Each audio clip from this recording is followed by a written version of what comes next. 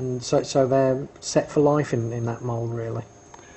Well, yes, obviously it depends on their own particular genetic predisposition and how much mercury that they get. But yes, these children are coming out. And there's a whole raft of science there about sort of birth defects and neurological defects caused to the newborn from mercury. And you get more mercury from amalgam than any other source, and that's according to the World Health Organization. Well, for them to say that, I'm absolutely amazed, I have to admit. There was a question there, obligation to return gold. Is this the way it should be? Well, again, an excellent question. The gold crown belongs to the patient, so when a dentist removes it, he is under a legal obligation to return that property to the patient. It belongs to the patient. Unless, of course, he wants to go skiing. Yes, our texters do have a good turn of phrase, it has to be said. And there was a mention there about mercury-generated diseases. For a particular example, there was MS, multiple sclerosis. So, is there a link? Is it provable? There's been speculation between mercury and MS for a long time, and we have had MS patients ourselves whose symptoms have disappeared from removal of their mercury fillings. We've also had patients where it hasn't happened. But there is an undisputable link between mercury and neurological diseases in general. But a lot depends on how long they've had the symptoms. Right. If they're very early into it, then they stand a much better chance of recovery than if someone, say, had the disease for 20, 30 years. So when you say neurological diseases, what are the sort of top of the marquee in terms of what we're talking about there? Alzheimer's. Right. Autism. Yeah. They're probably the biggest and hottest topics at the moment. Then you have things like Parkinson's, motor neuron disease. All these things have been connected with mercury. And again, the research is there to back this up, I take it? Yes, that doesn't mean there's an absolute causal link. You have the mercury and you are bound to get Parkinson's. It doesn't work that way. And it doesn't mean there aren't other causes to Parkinson's either, such as, say, some pesticide exposures and things. But certainly mercury's there, it's high in the box. And one of the topics which always keeps coming our way on the edge in one form or another, fluoride. So, as dentists, what is your opinion of fluoride? Do you want to say this one? No, you can do that. Well, the fluoride is as bad as mercury. It's a total and absolute nonsense. There's just no science out there that says it works. The only way fluoride prevents tooth decay is because it poisons the bacteria when it's painted on around the teeth. So you could get the same effect with arsenic. Right, yeah, that sounds safe, yes. It makes as much sense to put fluoride in the water as it does to, say, to drink sunblock and then go out in the sun. I think you'd be protected from the sun. And in fact, I'm going to back this up. The CDC have got 2 papers they published in 1999 and 2001 saying that fluoride in the water was actually ineffective. So it just doesn't work. It's a total nonsense. Yeah, because it was, I think there's something about 2 cities in Canada. One had fluoride added, the other didn't have fluoride added, and yet that one which had no fluoride added, the standard of the teeth in that area was higher than in the fluoride area. Yeah, there's a few studies come out of that, but there hasn't actually been any scientific study to prove either the safety of fluoride or its effectiveness. Goodness me. Yeah, in all these years.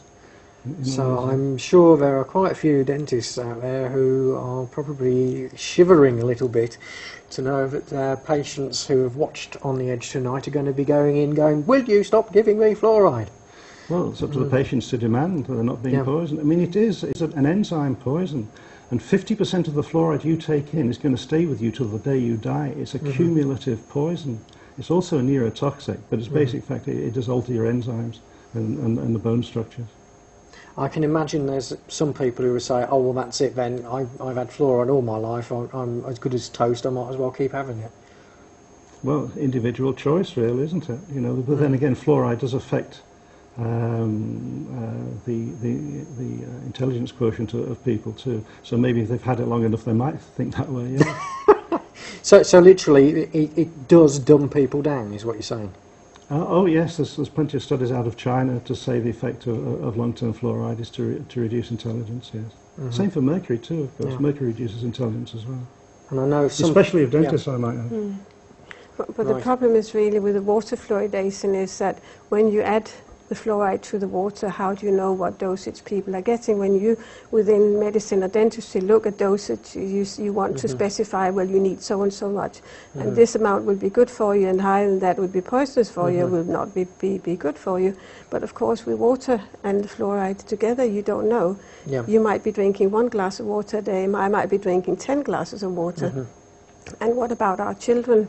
If you do bottled water, or you use bottles and you use tap water with fluoridated water for a small baby, then the amount of mercury that this or the amount of fluoride, sorry, that this child is going to ingest is much too high, really. So that is the problem, that you don't know what dose they're actually getting. And this is one of the intriguing things. We constantly use the phrase here on the Edge of willful ignorance. And people will be familiar, I think, with pictures of fluorosis, where there has been too much fluoride in the diet, and it actually has an effect on the teeth, and it actually discolours them. So you've actually got a visible example there to demonstrate to people all is not what it seems with fluoride. Well, yeah, in America, 40% of school children now have fluorosis due to the build-up of fluoride.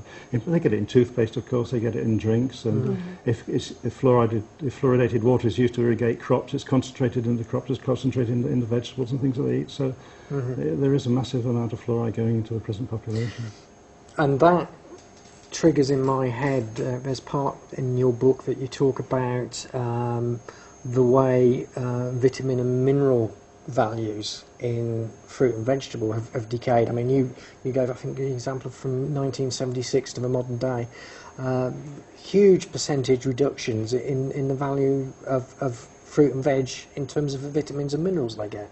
Well, yes, this is courtesy of modern farming methods. The soils are depleted, so even if you eat organic, you're not necessarily getting the amount of vitamins and minerals that you should be getting, and what the previous generations got. It's impossible to receive a balanced diet almost today without taking supplementation, because of the soil exhaustion, and that's a worldwide phenomenon. It's not just in the UK; it's worldwide. So, in other words, trying to grow more crops on the same land over a short period of time has actually reduced the food value. Yes. Goodness me, goodness me. Now, we mentioned all around the world. We've got about half a minute. So, what sort of places have you actually gone to sort of talk about what you've discovered? Oh well, we've talked everywhere. I mean, I've just come back from Nairobi, Kenya, a fortnight ago. We've done that. Canada, all around the States, around Europe. Not very much in the UK. We're not sort of asked to speak much in the UK, but